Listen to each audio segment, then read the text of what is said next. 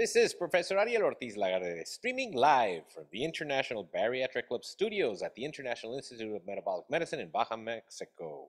I'm very honored to announce that the IBC University of Oxford webinar series is a collaboration between the IBC and the Nuffield Department of Surgical Sciences, University of Oxford, and continues to grow from strength to strength with the aim to provide first-class surgical education globally and to improve patient care through harnessing the global outreach of Facebook, YouTube, Instagram, LinkedIn, Twitter, and the IBC website, ibcclub.org.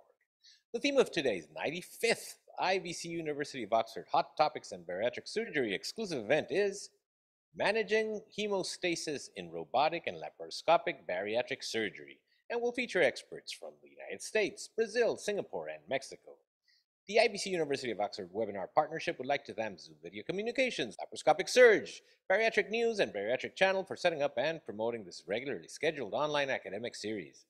We would also like to thank our platinum sponsors, Ethicon Endosurgery, Stryker, our gold sponsors, Reach Surgical, Karl Storz, USGI Medical, Medtronic, Blue Sail Surgical, David Medical, Lexington Medical, our silver sponsors, Apollo Endosurgery, GT Metabolic Solutions, our bronze sponsors, Intuitive, Arthrex, ConMed. This event will be chaired by Professor Luciana El Cadre from Brazil and will be moderated by Dr. Asim Shabir from Singapore and Professor Andre Teixeira from the United States. Our chair today is Professor Luciana El Cadre. Professor El Cadre is head of Center of Obesity, Diabetes, and Metabolic Health in Rio de Janeiro, Brazil, scientific director of Brazilian College of Digestive Surgery, Scientific Committee IFSO 2021-2025, and former fellow in liver transplantation, University of Pittsburgh Medical Center, USA. I will now pass it on to Professor El Cadre to introduce our esteemed moderators. Hello, everybody. So good to be here again. Hello, Ariel. I'd like to introduce my moderators. The first moderator is Professor Andre Teixeira. He's a Vice Chair of General Surgery and Director of Bariatric Endoscopy and Bariatric Surgery Fellowship at Orlando Health in Florida, USA. And Dr. Asim Shabir from Singapore, he's Deputy Head of Department of Surgery, National University Hospital, National University of Singapore. He's also Director of Center for Obesity Management and Surgery and Assistant Professor of Surgery, National University of Singapore. I would like to ask my friend Andre to introduce our first speaker, please. It is my pleasure to introduce a friend of mine, Dr. Farah Hussain. She's an executive council of SMBS. She's a Fulton Endowed Chair in Bariatric Surgery and Metabolic Disorders, Vice Chair of Quality of Medicine and Associate Professor, Department of Surgery, University of Arizona College of Medicine, Phoenix. She also is Surgical Director, Obesity and Metabolic Disorders, Services Line at Banner University Medical Group, Arizona. She'll be talking about staple line reinforcement and its impact on staple line bleeding, genuine game changer or splitting hairs. Thank you so much to the chairs, the moderators, and to IBC for this opportunity. It's such an honor to be here speaking to my peers on this topic. And I look forward to hopefully a very interesting discussion on the topic today. So I just wanted to start with a few short clips of the different types of staple line reinforcement that are out there. Many of us have seen different ways that you can utilize staple line reinforcement. And we have so many different things that we can choose from in this world. You have things that mount directly on your staplers. You have ones that are sewn to the stapler, that are glued to the stapler. And then we have simple techniques like oversewing that are also staple line reinforcements. So we batch a lot of things together here, but there are so many different options to utilize. And that might be one of the most confusing things in the world of staple line reinforcement is when we talk about SLR, what are we talking about? Are we talking about specifically materials that we are putting on the stapler that you have here an example of many different types, which even within those groups are not necessarily the same. We range from having bovine pericardium, suture material, bioabsorbable polymers, extracellular matrices, so many different types that are out there. Then onwards to things that people will consider like glues, oversewing of the staple line. And are all these things the same in the results that they lead us to? Really, when we first talked about staple line reinforcement in the world of bariatric surgery, I think most of us were concerned about leaks. We weren't necessarily worried as much about the bleeding, but we knew about the morbidity and the mortality from leaks. So Michel Gagnier's group, when they looked at this in 2014, focused primarily on what are the outcomes related to leaks. And at that time, there were primarily two types of reinforcements on the market. There was a bovine pericardial strip, and there was an absorbable polymer membrane. When they looked at those, they did see that there was a decreased trend in leaks with the absorbable polymer, but these are probably different even from what we use today. In this study, he wasn't even really looking at leaks bleeds because of the concern for the leaks. However, as we moved forward a few years, in 2016 at the American Surgical Society meeting, Dr. Hutter's group presented this paper that was really a landmark paper initially looking at leaks and bleeds related to staple line reinforcement. This was one of the first MBSA QIP reviews of a large database looking at all the sleeve gastrectomies done from 2011 until 2015 and comparing variables like staple line reinforcement, distance from the pylorus, and bougie size to look at sleeve outcomes. All the who's who in the world of bariatrics were really authors on this paper, and the who's who in quality like Dr. Ronnie Clemens. And what did they find? Well, interestingly, indeed, we did see a decrease in bleeding rate with both staple line reinforcement as well as staple line reinforcement combined with oversewing. What was concerning when this study came out, however, was there was also a significant increase in leak rate when these staple line reinforcements and combination therapies were applied to the staple line. And that was very alarming to many people, because then we started to say, whoa, are we doing too much to our staple line? Should we actually not be doing these things? Because when people had leaks, they had more mortality and morbidities related to those leaks, and this was very significant. So I think this study really surprised many people when we saw these outcomes. Naturally, folks followed that up, and we looked at Dr. Carmali's group out of Canada, looking at the participant use files of MBSA QIP, and they keyed in on 2015 to 16 and about 175,000 patients. In that group, there was only about a 0.6% of postoperative bleed, but the bleeding was associated with significant mortality, taking mortality up to 1% versus 0.1%. And they were also statistically significantly increased with all complications, including readmissions, reoperations, and 30-day mortality. So although the bleeding rate was small, it caused downstream consequences. And in their meta-analysis here, their logistic regression analysis, they did find that staple line reinforcement was an independent predictor to lower the risk of postoperative bleeding. And this increased this included whether it was material staple line reinforcement, oversewing of suture line as well. Interestingly, in their group, also a higher body mass index was found to be protective from bleeding after you adjusted for the confounders and interactions.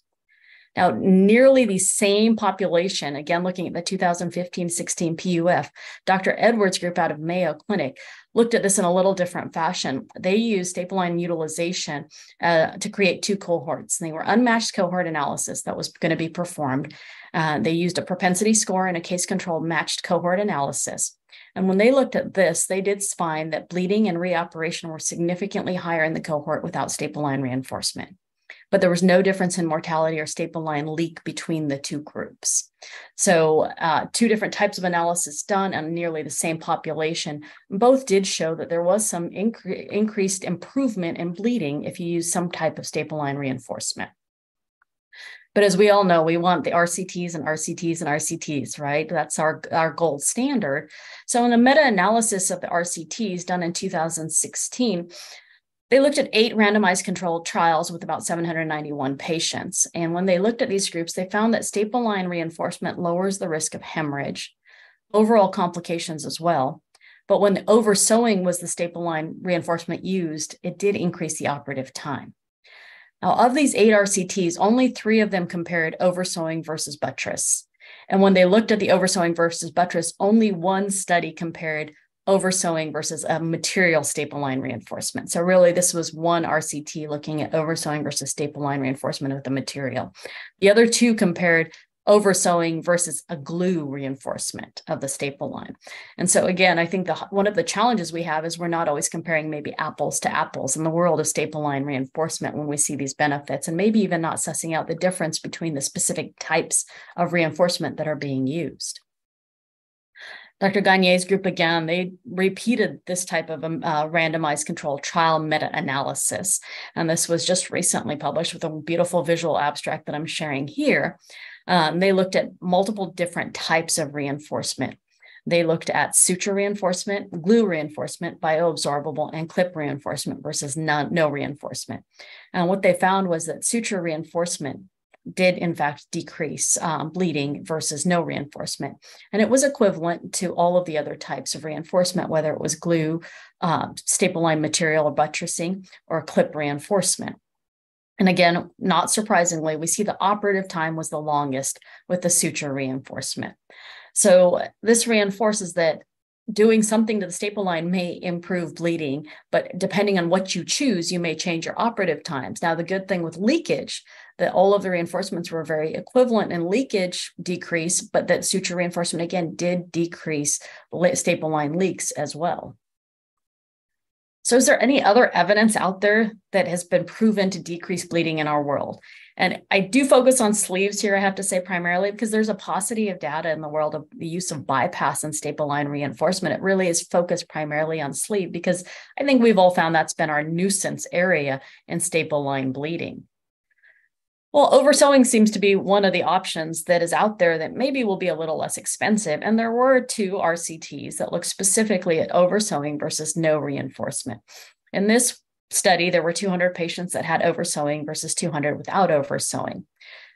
Again, no surprises, surgical time was longer in the group where they were oversewed.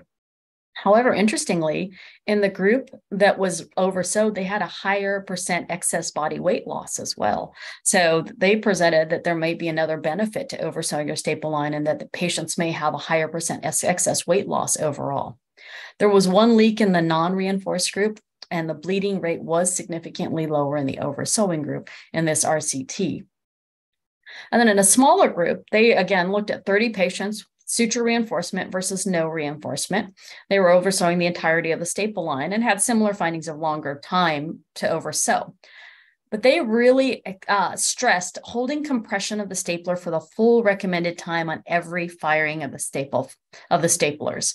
They had 2 leaks in their non-reinforcement group, but they have no bleeding in any of their patients. And what they really wanted to stress in this study, and I thought was an intriguing thing that sometimes we perhaps don't talk about, is proper technique with our staplers. Are we closing them and holding them for the adequate compression time? And if we do that each time, does that in any way help minimize the risk of bleeding? And maybe we're overlooking such a simple intervention as patience at the end of the day. I always say that 15 seconds of compression kills me slowly on the inside if I actually count to 15. So who knows what we do in that? Well, in the world of trauma, TXA really had a big launch in decreasing bleeding. And I think in the world of bariatrics, it's something that people are starting to touch on a little more. Is how do we use tranexamic acid? And is that something that could be utilized? It's not that cost prohibitive at all, actually. And oftentimes is dosed as only a one-time dosing. So Dr. Carmoli, again, out of Canada's group, looked at 4 studies that looked at 475 patients. This was split into about 207 patients, or 50% of the population, that received TXA at induction during their sleeve gastrectomy.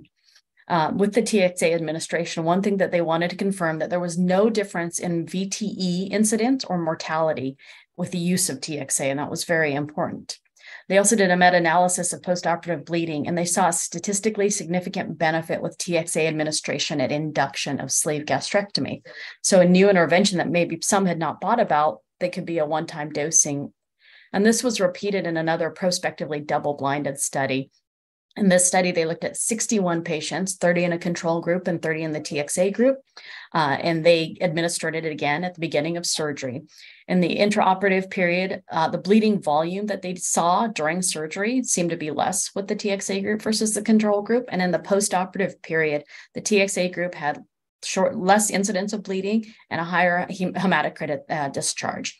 And there were no surgical reoperations due to bleeding in the TXA group. So again, mentioning that this might be an intervention that could be considered.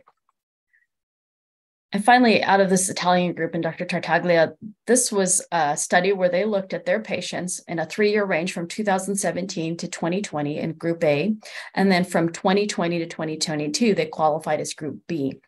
And they implemented some relatively simple changes during this time frame. In the latter 2 years, they started at the end of their case to increase their mean arterial pressure in their patients by 30%, and they dropped their pneumoperitoneal pressure from 15 down to 8 at the conclusion of their case. And it was for primarily the last 15 minutes of their case. And they saw a significant decrease in bleeding by doing this. But those interventions allowed them to intervene ideally intraoperatively on potential bleeding sites on the staple line, as well as on the omental side of the division, and prevent hopefully future bleeds. So their pre-intervention group, they had 9 bleeds, including 1 that was hemodynamically unstable and required repeat laparoscopy. In their post-intervention group, they had 2 bleeds in group B and only 1 blood transfusion that was needed. So their stress was, again, maybe we need to think about technique and some of the things that we may be doing that artificially mask bleeding and don't allow us to capture it at the time of surgery.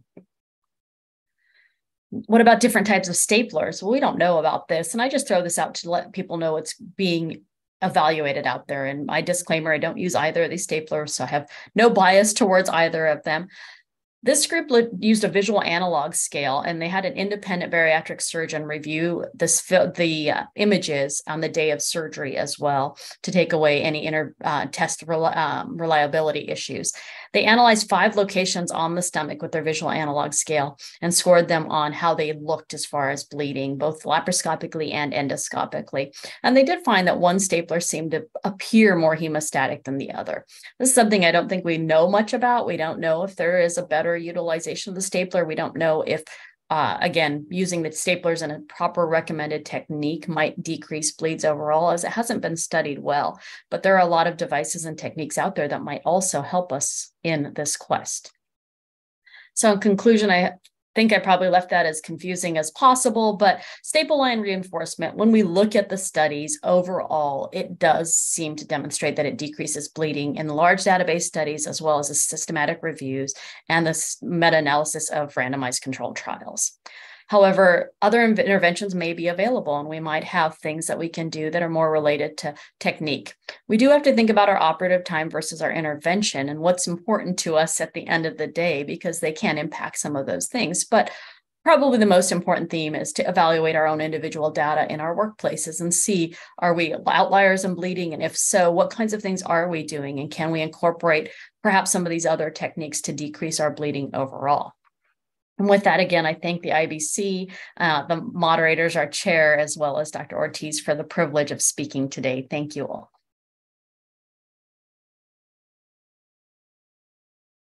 Can you get back to me, Gloria? Okay, can you hear me? Yes. I can hear you. Okay, Harris, don't kill me, because I'm going to ask more than one question. Congrats, Dr. Farah. It's very accurate presentation, and I can give you my time in the other presentations to my moderators. Is that okay? So is that okay? Okay. Go for it. Go for it. So we know that the most significant complication in sleeve gastrectomy is bleeding. And the reported rates are as high as 16%. And as Dr. Farah said, currently no high quality evidence supports the use of one method over the other. So also, we don't have a clear concept of what is postoperative bleeding. Is something that requires another operation, because if it is so, also increasing time is okay if you can avoid another operation. So I have 2 questions. The first one, do you recommend a specific type of staple line reinforcement? I can't say I can recommend anything specific. I think at the end of the day, this data clearly shows it depends on what you use, using it well and properly more than anything else. I was actually really intrigued because I thought in the studies, and particularly in the meta-analysis of the RCTs, there would be more of the synthetic material usage. And whereas it was much more predominantly oversewing of the staple line. So it just shows that sometimes getting back to basics might actually be one of the best things, but we have to get over our own need to go faster. And I think that's a nature of an efficient surgeon, that we want to move faster, but there's a difference between fast and efficient. And I think we have to determine that fine line of saying, slow down at the right parts of surgery, right? And take care of the business that you need to. And what is your opinion about TXA? Because TXA is an independent factor for thromboembolic events. So what's your opinion about it? Yeah, I was very intrigued by the study that Dr. Karmali's group did, because I was happy to see that it was not predicting increased VTE in our patient population. And that's something else that we worry about, obviously, at a high rate, is that we cannot have an increase in VTE. And we've managed to keep that at such a low rate overall with all of our measures in bariatric surgery. But I am intrigued about TXA more, I think, on the side of intervention, even post-operatively in patients that are having bleeding complications. Might it help decrease their return to the operating room or decrease the amount of transfusion that you need to give them? I don't know if I'm ready to start administering it at induction in every patient, but I did look up the costs on it too, just to understand a cost analysis. And it is now affordable across the board. It can range as low as $40 for a dose of TXA. So in the US, at least, that is not an intervention that I would cross out by any stretch based on these studies. It looks like the risk of VTE is quite low based on what we have. But again, our data is small. There are only 4 trials really out there on TXA in bariatric surgery. So we need to follow that. And if people start to use it, I would say that's a variable we should capture in our databases so that we can understand what's happening with TXA. Okay, thank you. Andre? For our amazing presentation, as always, you're always a great speaker. So a couple of things. One is I've played around with TXA a little bit, but what worries me is the portovenous thrombosis, right? It only takes one, and the entire cost saving, everything is down the drain, right? I'd rather get a bleeding than a PVT, like anybody here. 2, every time you have a bleeding from the sleeve, for whatever reason, we always say is the staple line, but sometimes it's short gastrics, right? So is it the short gastrics really are going to be affected by our SLRs? Really not, right? So I agree with you. You have to take your time during the sleeve. It's not the stapling portion. It's also make sure you cauterize the vessels and so forth. Number 3 is, I agree with you. There's only one study that I know, which is the one you talked about, that comparing staples to another staple, right? Because I think there's a variability, right? We always talk about reinforcements, but we never tell robotic versus lab, ethical, intuitive, whatever, any other ones, right? So that's just a comment. The question I have is, what is your thought about what's happening here in the United States, especially with the robotic surgeons, this push to downsize to wide loads to decrease bleeding? So it feels like we are changing the surgical techniques that we've been training them forever to fit a technology versus the other way around. So I don't know if you have a thought on that or not. Yeah, I've been thinking a lot about the downsizing of staple. And as I looked at this data, it's something that I pondered even more, because I thought functionally when we started putting in, especially material reinforcement, in some ways were we somewhat mocking or mimicking rather downsizing our stapler, because we were adding thickness to the tissue. And so in fact, maybe we were functionally making that stapler a smaller size because of that thickness. And I don't know if that's really what I'm saying is translating very well, but what are we doing when we're putting in that reinforcement, and what does that reflect in staple line downsizing? I think one thing though that is that for a long time we have been taught about certain staple reloads and what material, what organ it should go on. And I say I go back, unfortunately, now to my training almost 20 years ago, and I'm still going to lie about my age, but we always learned green gastric, blue bowel. And we found out very shortly thereafter that wasn't accurate, right? You don't have to use green on gastric all the time. You don't have to use blue on small bowel. And many of us step down. I use white loads, for example, now primarily on bowel. I'm not opposed to downsizing your stapler. And I think the technology is actually quite smart. And I'm glad engineers are very smart people when they look at these tissue compression studies and try to evaluate what allows full closure of the staple and allows good formation. I don't think, though, that there's a one size fits all. I don't think you can just say, okay, I'm going to downsize all of my staple loads on this tissue now because I had one bleed. I'm not sure that that's the right answer. I think you still have to use your clinical acumen looking at your tissue thickness and looking at Is it bleeding?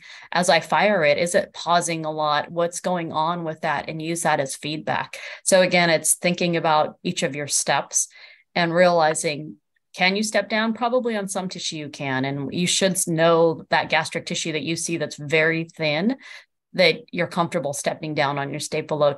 Conversely, you also should know if you have thicker tissue, probably don't do that, even if someone's in the room telling you it's safe, don't worry, because that's not their clinical footprint, right? That's not their expertise, and it's on us at the end of the day.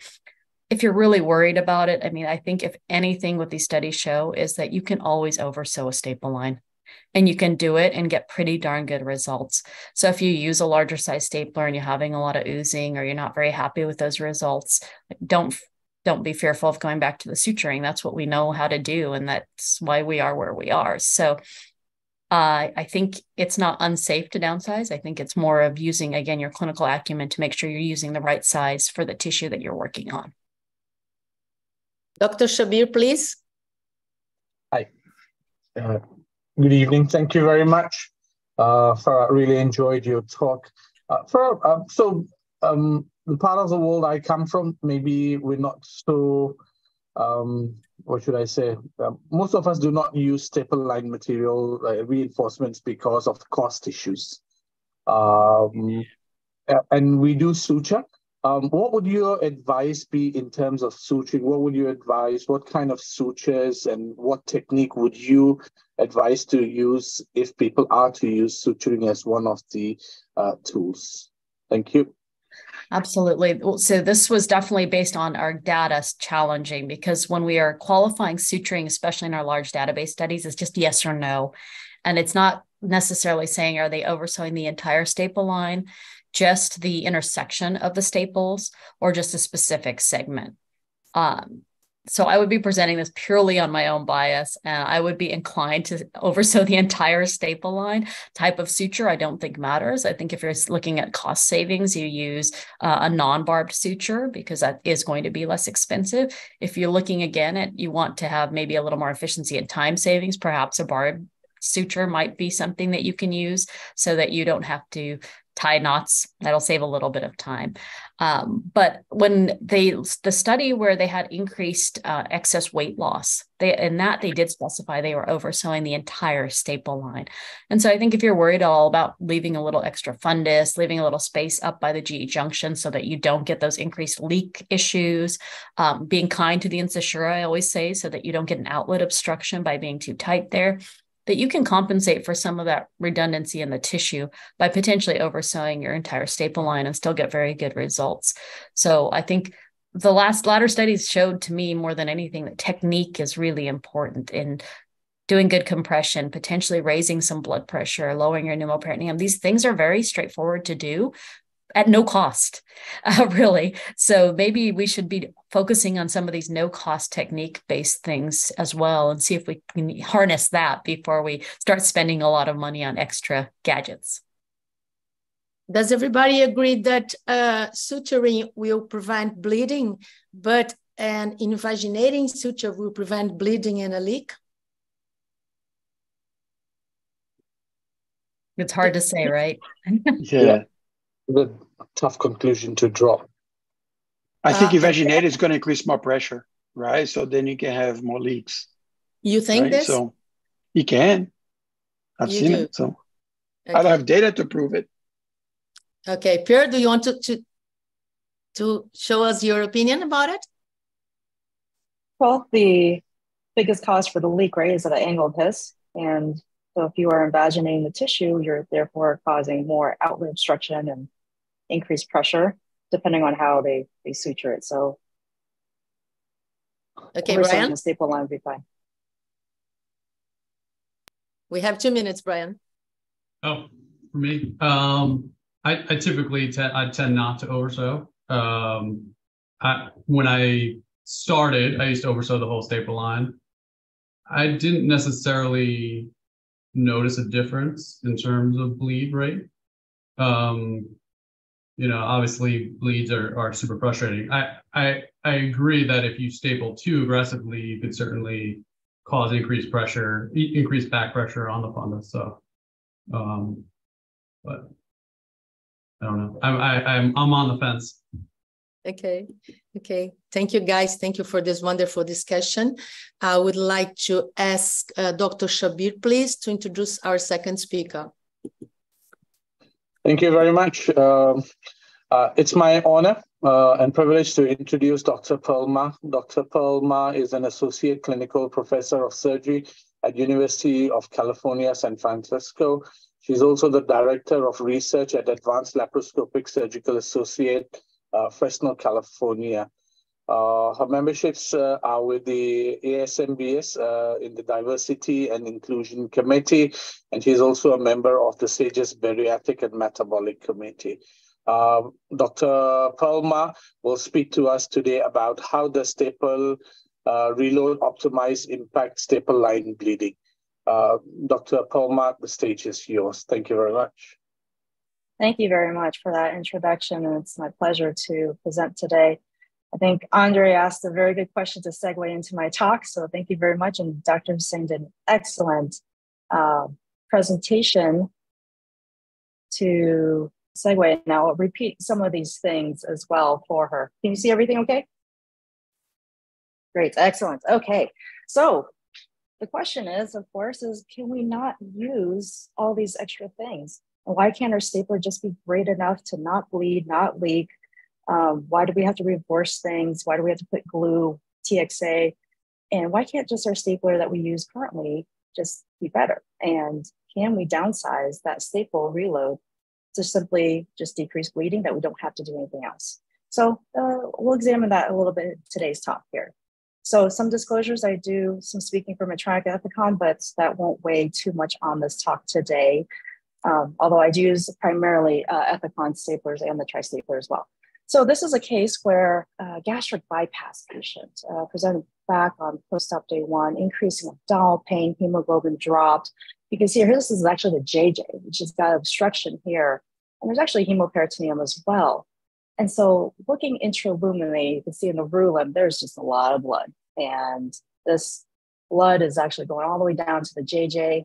The JJ is actually has a little bit of leakage, a micro leak that's developed because of so much blood that causing increased pressure that overwhelmed that suture line. So essentially, she's got obstruction from a blood bezoar that came from a gastric remnant. And so here, opened up the JJ, suctioned out the clot. There's tons of clot. You can see we've already suctioned and aspirated a lot of blood intraluminally to get some working space. And this is frustrating, right? This is essentially, we saw that the staple line was most likely the source, so we oversewed that at the take back. So this is frustrating to see, right? And then, of course, bleeding from potentially staple lines from sleeves. And this is of course, in preparation for this talk, I had a bleed. And so this is a patient that was taken back on post-op day 0, and patient just didn't look right, didn't feel right, didn't get a CT scan. Got a hemoglobin that dropped, but it was enough to just take the patient back. And we're pretty aggressive at my facility to take patients back, to do a washout, take a look, not just transfuse them and just kind of see how they do, but rather just get it done during the day and not in the middle of the night here at this private practice. So you can see the staple line is a little bit oozy there. There's no big bleeder of the short gastric. And so this was a little bit frustrating as well. So bleeding after surgery, it's not the leaks that are the more troublesome, especially in immediate post-op. It can be very life-threatening. As we said from Dr. Hussain's talk, there's approximately 10-fold risk of mortality with patients with bleeding. And the most common site is a staple line that we see.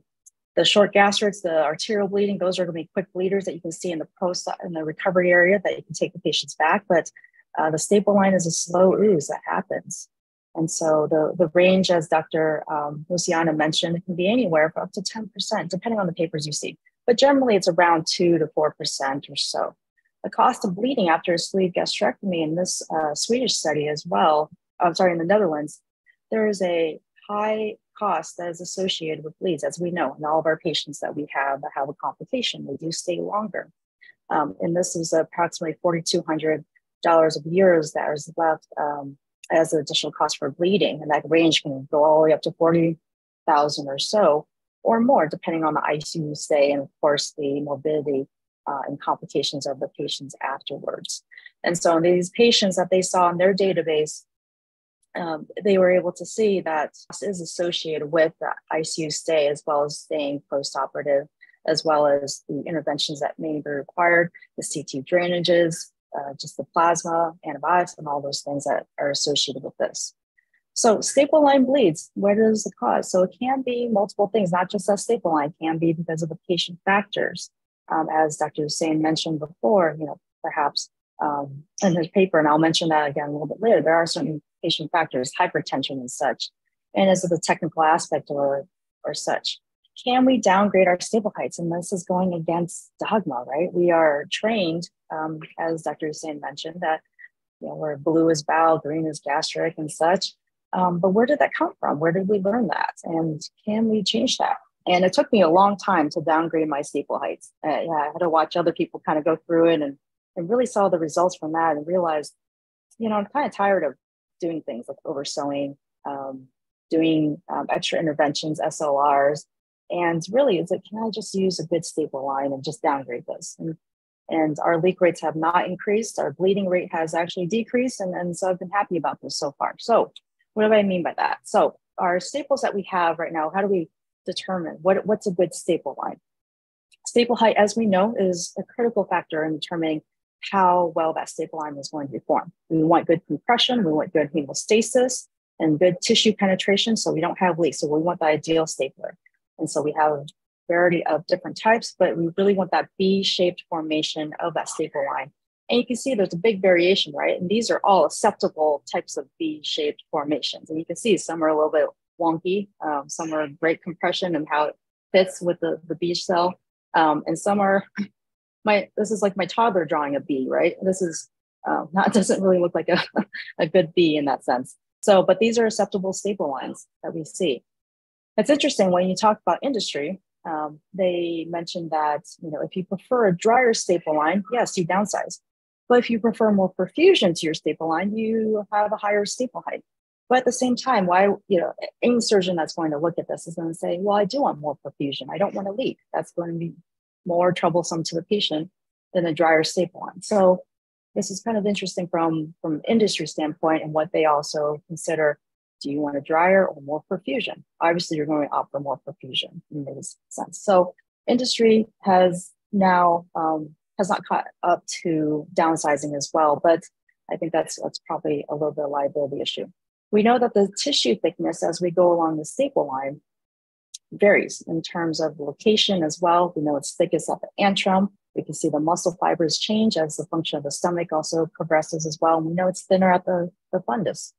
And this has been measured pathologically as well. These specimens that are taken immediately to pathologists, they're measuring the tissue thickness. And we can see the muscle fibers are continuing to decrease as we progress along the stomach.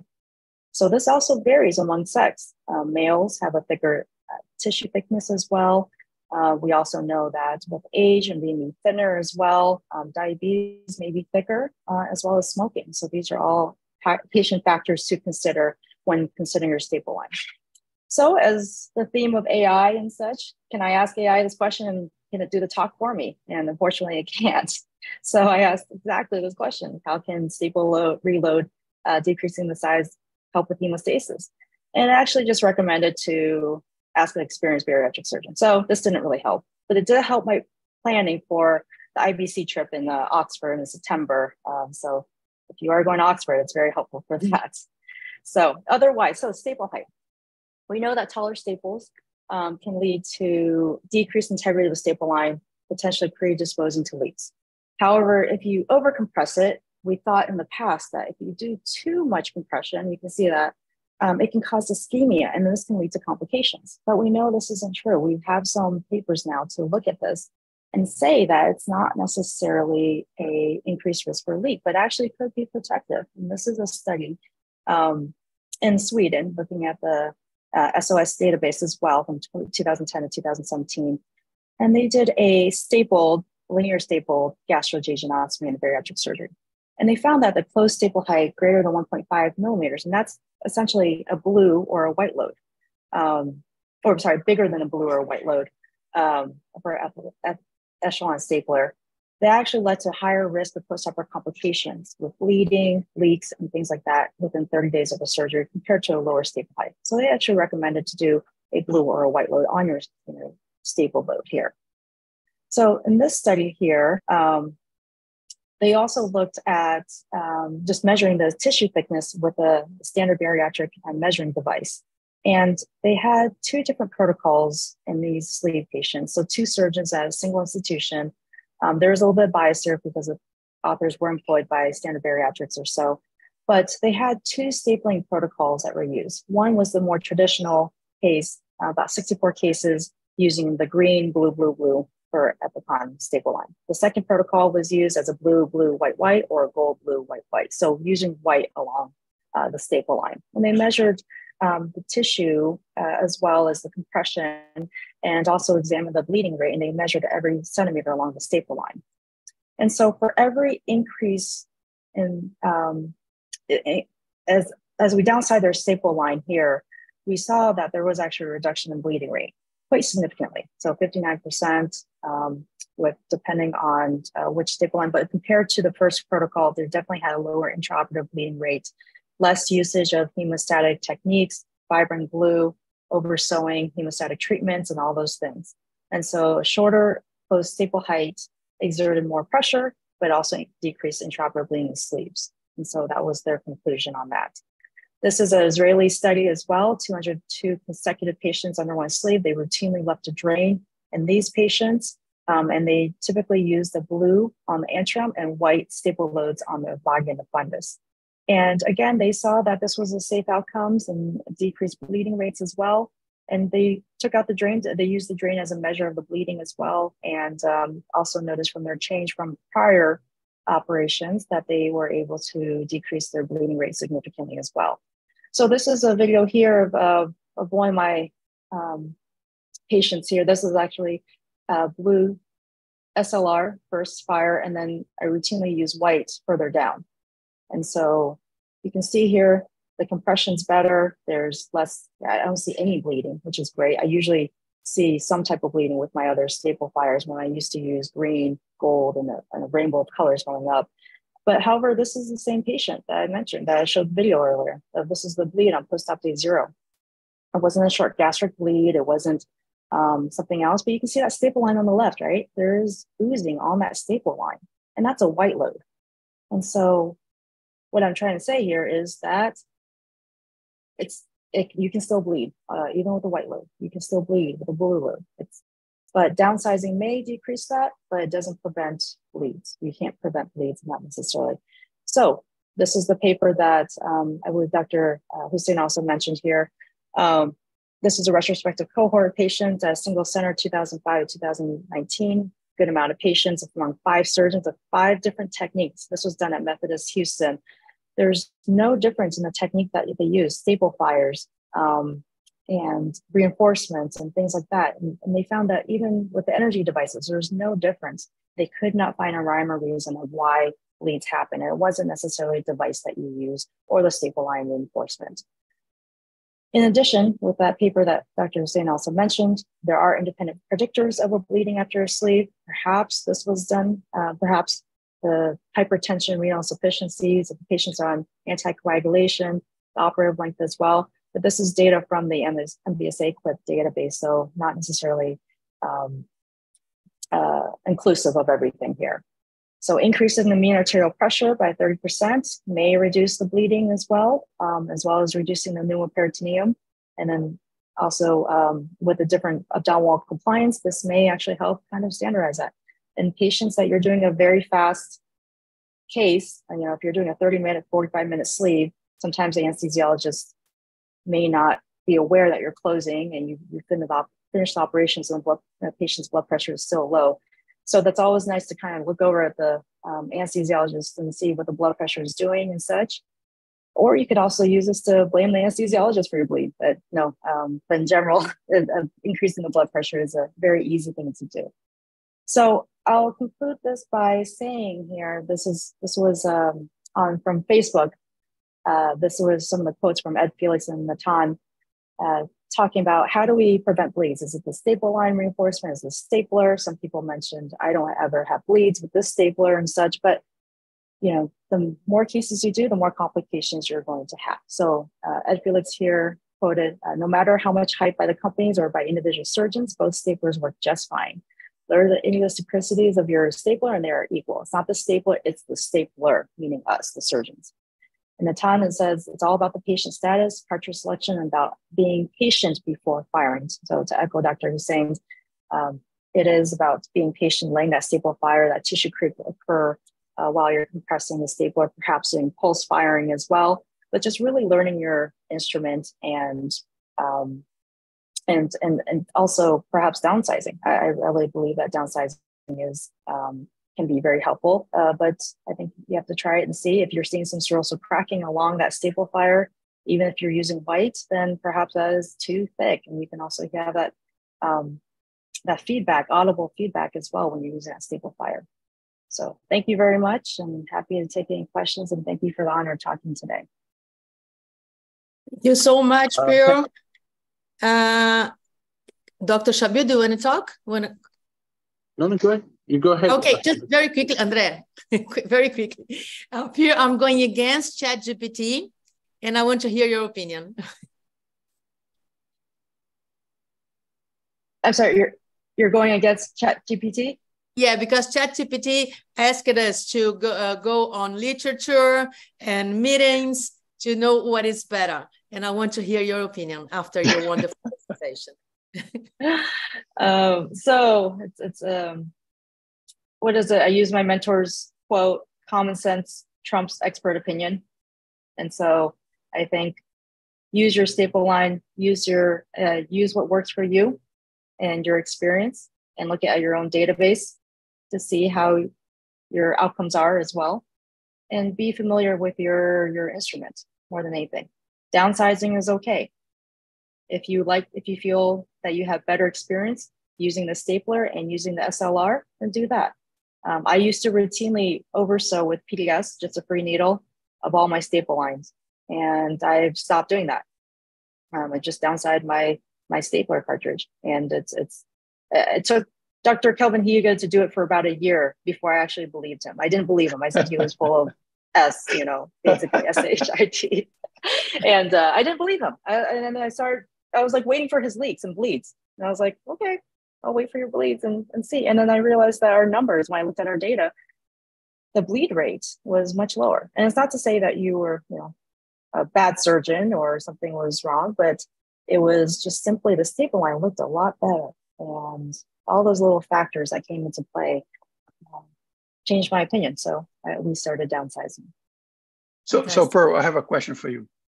So when we talk about handheld, great, I agree with you 100%. I agree with everyone that's also operator dependent and da-da-da. When you're on a robotic platform, which is only one right now, we don't have that control, right? The stapler is the one that decides, do some algorithm magic behind the scene, the pauses for compression, and so forth. So that is kind of outside of the control of the surgeon. So the surgeon only has one control: is downsize or upsize or even putting reinforcement, right? Mm-hmm. So as you know, there's a big push to white loads here, which is okay. I'm with you. I gotta see the data, right? Because people reporting, talking, but I want to see the data. I do see that there is some stomachs that are very thin, that are white loads easy, boom, flies right through it, right? But that's not the majority of the cases. As you show it, white loads still can have bleeding. There's so many different components to it.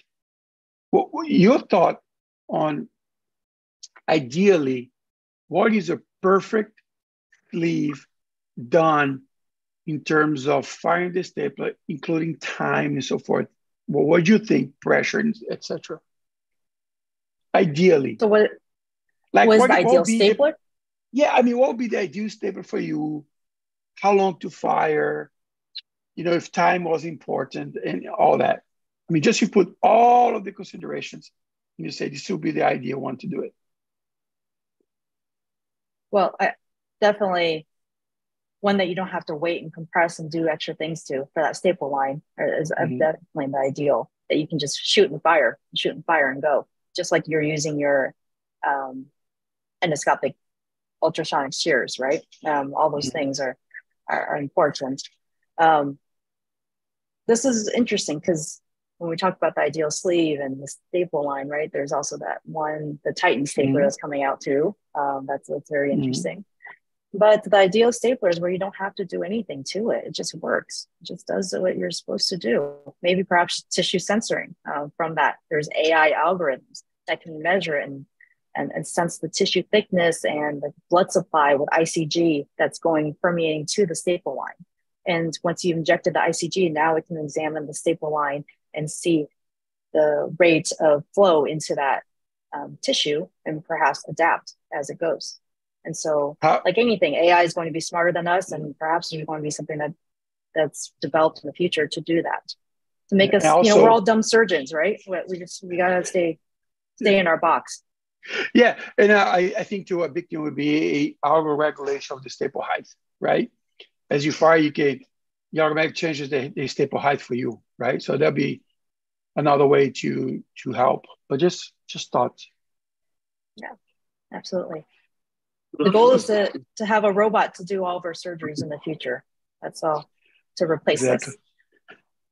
Oh, but I'll be retired by then. Oh, yeah. Dr. Shabir, please. Thanks, Paul. That was there were some real pearls of wisdom there.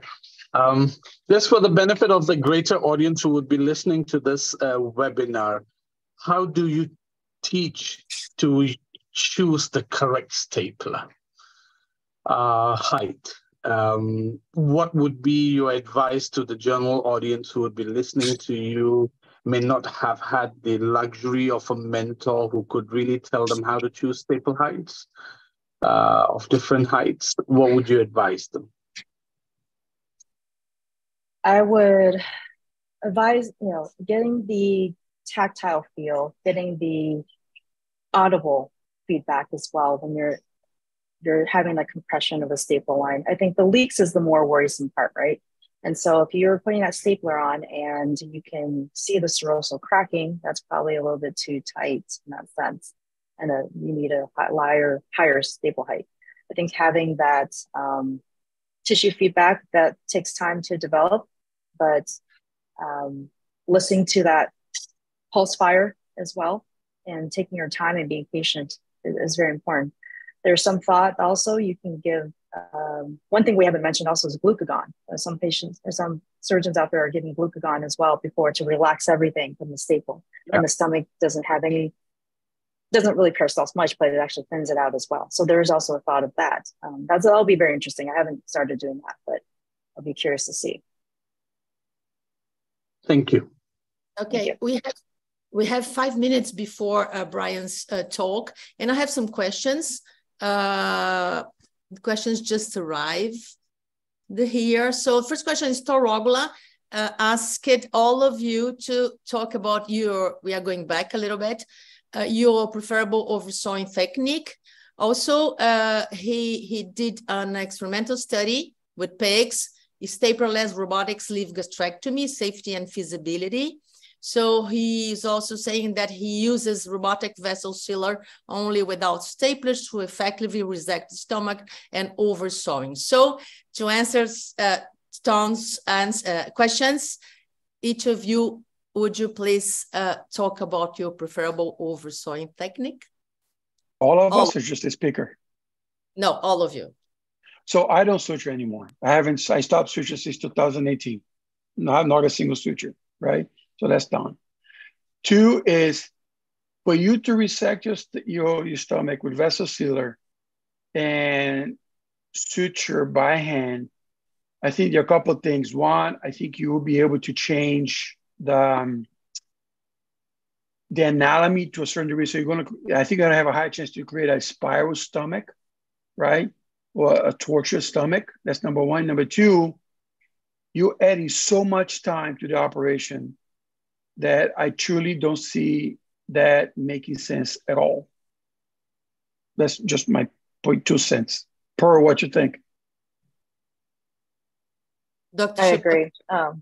Yeah, your technical error and the variability there, the staplers allow that to have that consistency.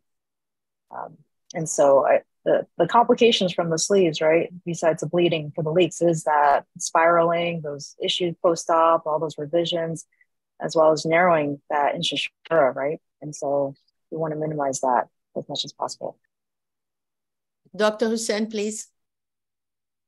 Yeah, I concur. I think where I might see some utility is maybe in resource-limited areas where stapler may not be available, that it would be useful to have that skill set, but I don't know that I would hand sew a full staple line or full division of this gastric resection. I currently don't oversew. When I do, I tend to oversew the entire length of it, but I do, I think I'm an expensive surgeon. I do use one of the staple line material reinforcements predominantly. So again, if I do it, I tend to use a barb suture. I oversew from the fundus all the way down to the level of the incisura, but I don't always oversew the staple line that's at the level of the incisura for fear of over tightening that. So, Dr. Shabir, please. So I don't oversew my staple line under normal circumstances. If I do have to control hemorrhage, I would put a Lambert suture, and that's how I would. I have yet to recall a case that I've sutured the entire staple line. To the question of robotic vessel sealer and then oversewing the entire cut line. I feel that the advantage of stapling is that when we look at it from inside, two mucosal surfaces oppose each other. You are actually left with no raw area for healing except for on the external serosal surface where fibrosis needs to occur, which means long-term bleeding, ulcer formation is much lesser with staple use. No matter how fine you suture, eventually with energy devices, there will be mucosal necrosis, and that necrosis will heal with inflammation and ulcer formation and always run the risk of bleeding in the near or the long-term future. So my personal take would be, yes, it is probably cost-effective, but it might run people into some trouble along the way. So I would caution myself in that way. Thank you. Brian, please. Yeah, I stopped oversewing as well. When I did, I used a barb, like generally a barb, 2-0 barb suture. And I would, same concept, I would stop somewhere near the angularis.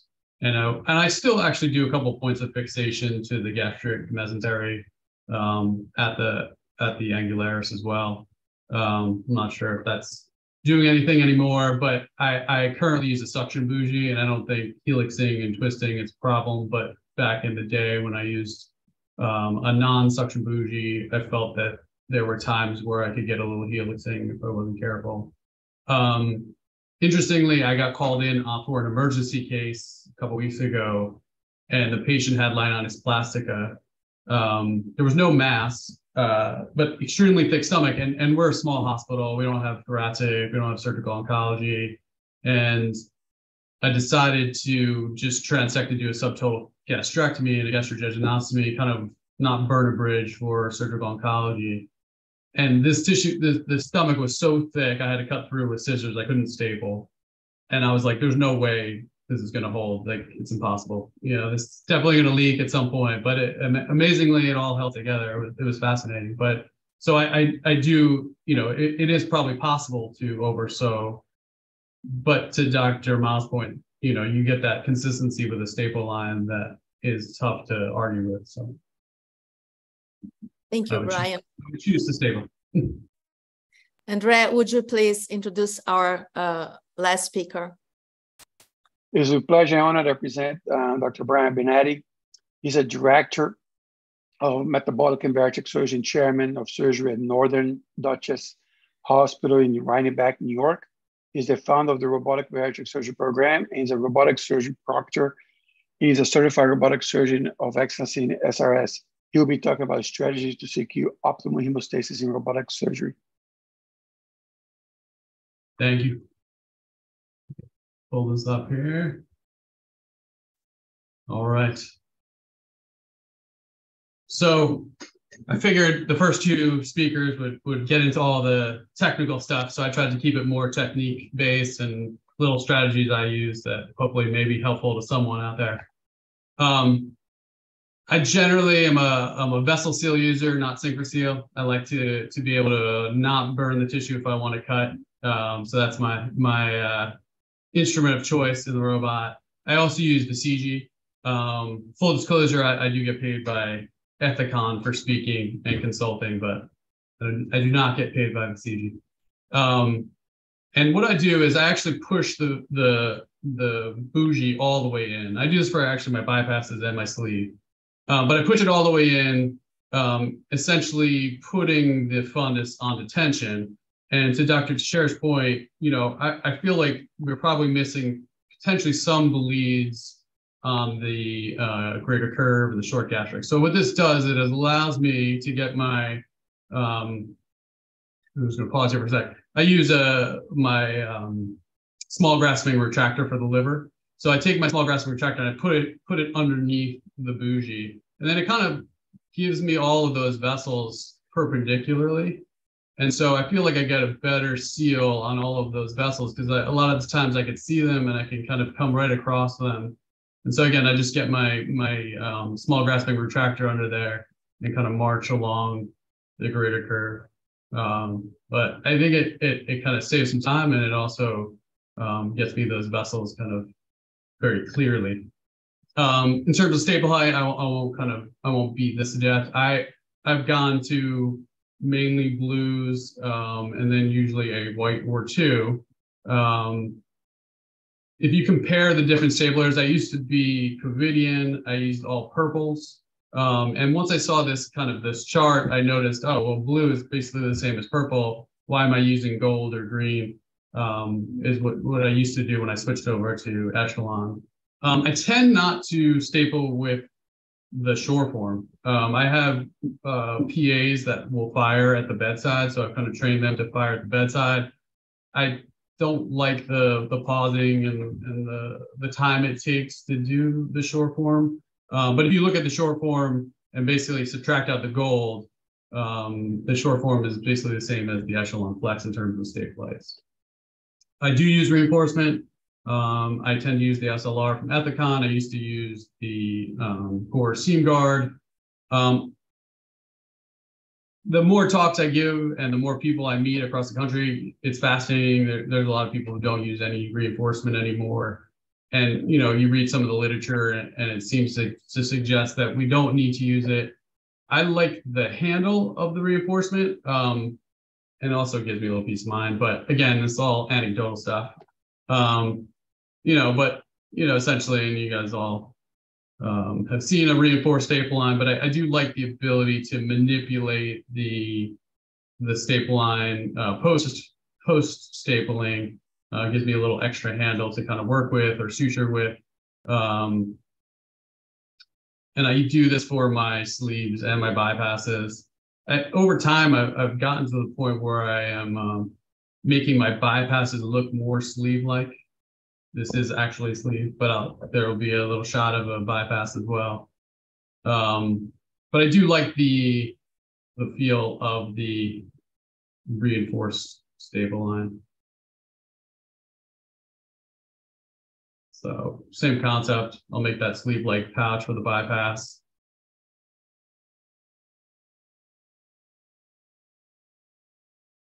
So at the end of the procedure, I will generally do a little touch-up. So I use a Fenby mostly. You could also use the vessel seal if you want. But with the staple lines, especially the reinforced staple lines, it's easy to kind of touch those little spots. Anywhere I see a little bit of redness, I'll tend to burn it. And I'll kind of just move through and find any little spots. Here's the JJ. The JJ I use all whites, and I don't do any reinforcement. So you have to be a little bit more careful when you're burning with the Fenby, but I feel like it's a nice technique to kind of stop any of that staple line bleed intraoperatively.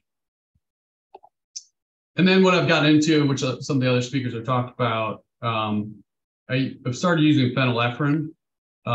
So as that staple line is started to complete, I'll have the anesthesiologist start to kind of judiciously use phenylephrine to get the blood pressure up to, the 150-ish range. And here's one where you may want to think twice sometimes, but this thing just exploded. It was like totally dry, and then it just went off after the phenylephrine went in. But I do think, there's this push now to discharge patients the same day. I think this is probably going to be the next wave, at least in the US, in terms of the insurance companies getting us to discharge these patients. And then there are private practice surgeons who have surgery centers who it benefits as well. I do think it helps to find all this stuff intraoperatively, but you can see it just kind of like crazy going off in here. But I gladly, she didn't bleed post-operatively. All this bleeding was done in the OR, and it was all stopped in the OR. But essentially, the whole staple line was bleeding. And this one was all blues. So you can see the whole thing. So, and that's the worst when you leave the operating room and everything is like bone dry, and you have to come back for a bleed, or the patient bleeds and you have to transfuse them. Very frustrating. But again, I'll use that Fen-Bi and just kind of march along the staple line, and that reinforcement gives me a little handle to kind of work with. I've gotten a little bit more into the hemostatics. Generally, if I'm going to put a patient back on full dose anticoagulation, post-op day 1, if a patient's on antiplatelet therapies, if a patient's very anemic, I'll tend to use topical hemostatics. I still do all of the little touch-up, stop the bleed, and then I spray the hemostatics on. Again, I think at the end of the day, it gives you peace of mind. I don't know if it's necessarily stopping a bleed. There was one paper that showed 1,000 consecutive sleeve gastrectomies where they used a fibrin glue, and they had a 0.3% bleed rate, which I thought was interesting. There was 2 bigger studies, one that was prospectively randomized, which basically said, all the stuff you do is worthless, don't do anything, just staple.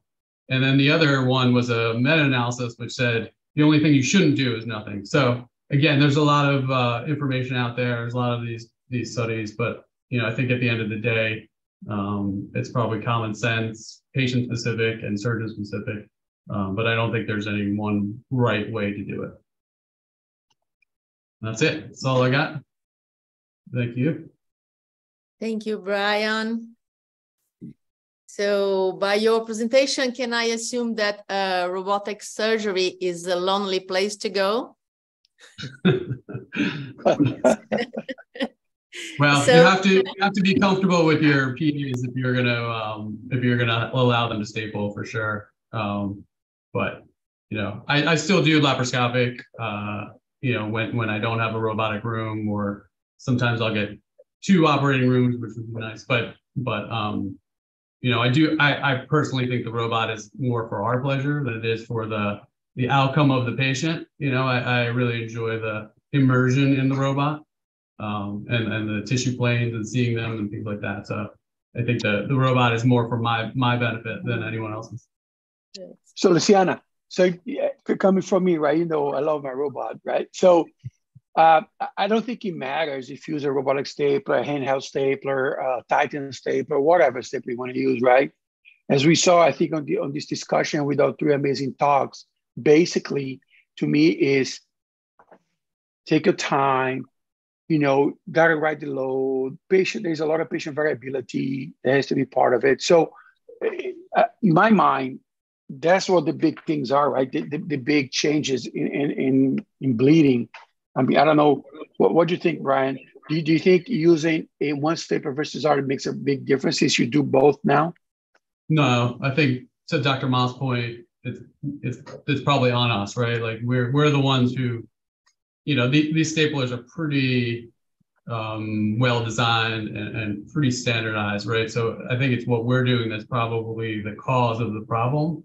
I just wish I could know exactly what that difference was to have a post-op lead versus the what intra-op. the problem is. Yeah, exactly. I just don't know I haven't figured out the problem yet with me. So I just didn't know the problem. One day.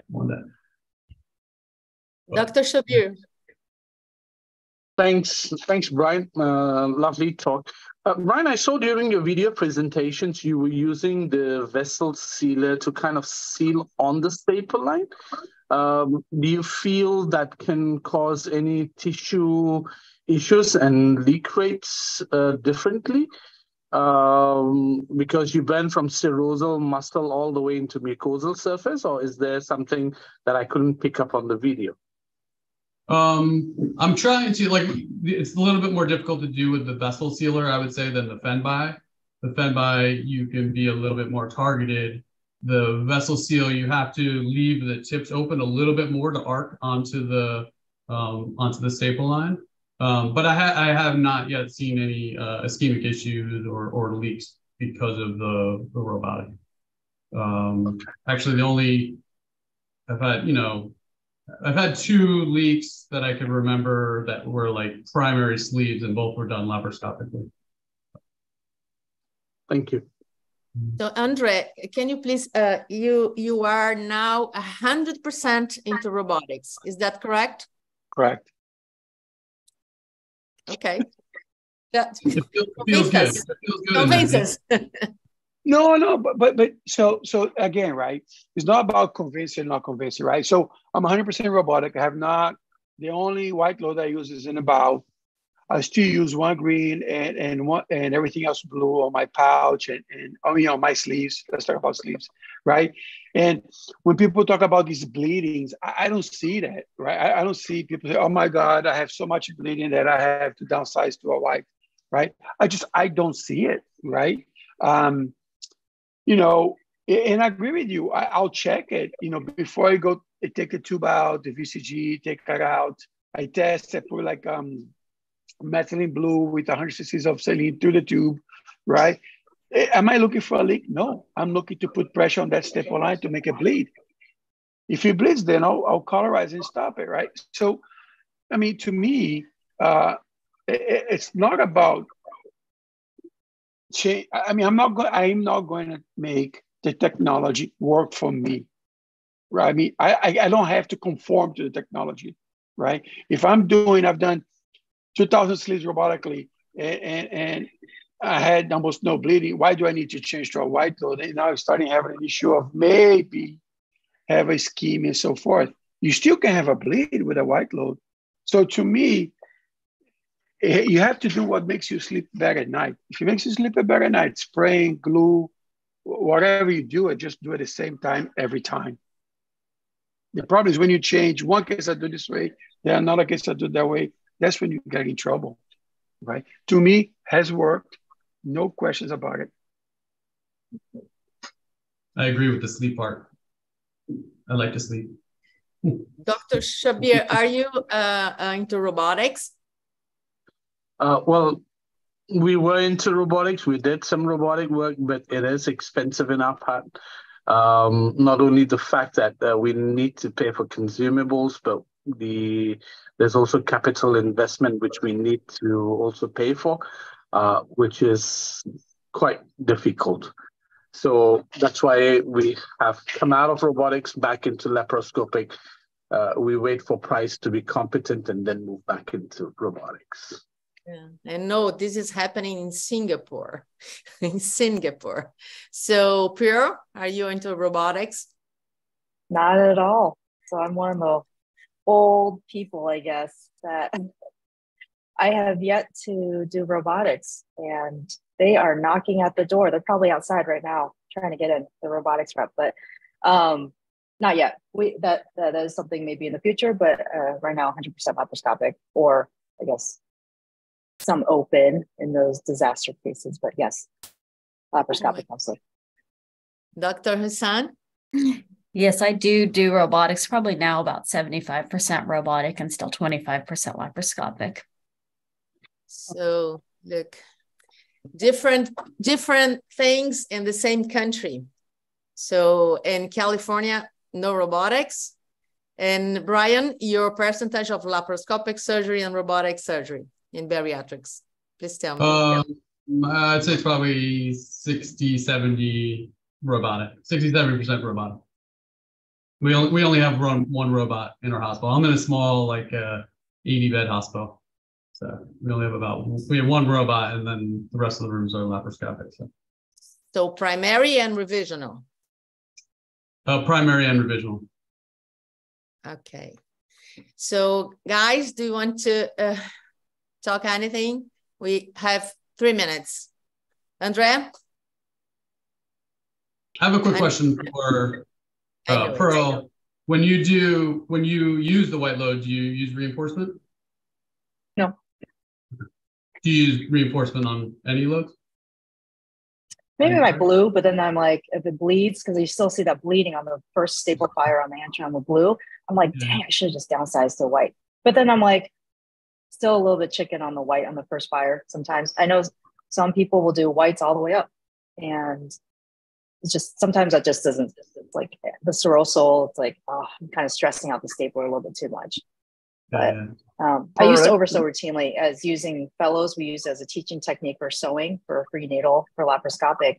And so the staple line sewing it down all the way was a great way to teach. But it does add time to the case. And so.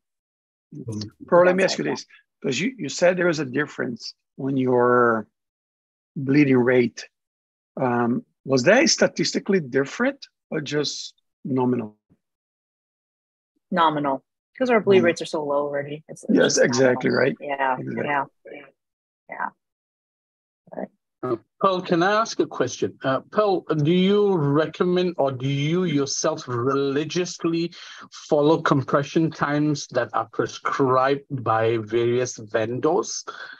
Do you think that could potentially play a role, the impatience of a surgeon trying to finish a sleeve in 20 minutes and then going check, okay, next, check, next, rather than waiting for that good 20 seconds to allow tissues to settle into the stapler jaws? Any thoughts?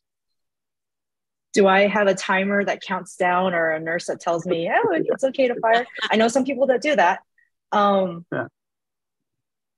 I don't count. And then sometimes I do the pulse fire because I forgot to count sometimes. And I'm like, oh, wait, I should probably wait. And then it feels like it's 20 seconds or so. But why do you have to do all this stuff, right? The stapler should be perfect. And that's what hopefully one day we can get to. And then that's what the Medtronic folks are saying, right? You don't have to wait. And you should use our stapler, or you should use our stapler. And so I don't know if any of you guys have met I think it's Dr. Thompson. He's the one who does the Titan stapler, that one fire stapler.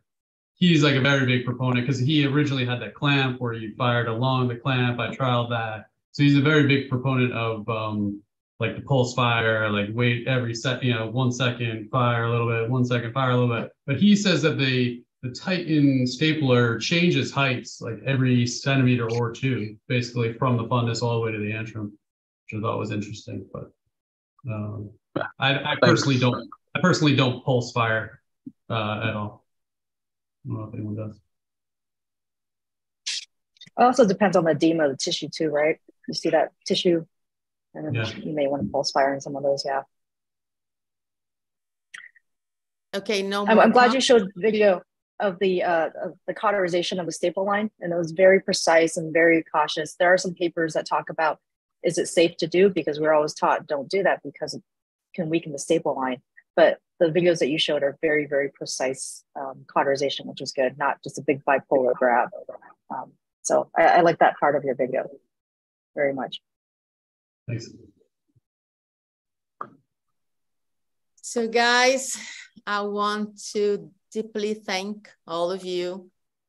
You are sharing your time and your knowledge, and we are reaching unbelievable places with that. So thank you very much. Hope to see you next week in Rio for SRS. And I'm getting back to Ariel. Is our Hollywood guy there? Ariel? Yes. This has been an IBC Oxford University Hot Topics and Surgery production. I want to thank my co-chair, our moderators, and our distinguished panel of experts for their valuable time and talent today. We want to acknowledge all our partners and sponsors as our global collaboration produces safer and better outcomes. To view the complete Hot Topics and Surgery series, subscribe to our IBC YouTube channel and follow us on our social media platforms. And don't forget to mark your calendars as the 4th IBC University of Oxford World Congress is taking place September 18th through the 20th of 2023 at the University of Oxford, United Kingdom. The Congress has been awarded 18 CPD points from the Royal College of Surgeons of England and 25 AMA PRA credits by Cinemed. For more information, go to ibcclub.org. And now let's view another brief episode of IBC's exclusive Spotlight on Industry and today's sponsor. From IBC Global, stay safe and God bless.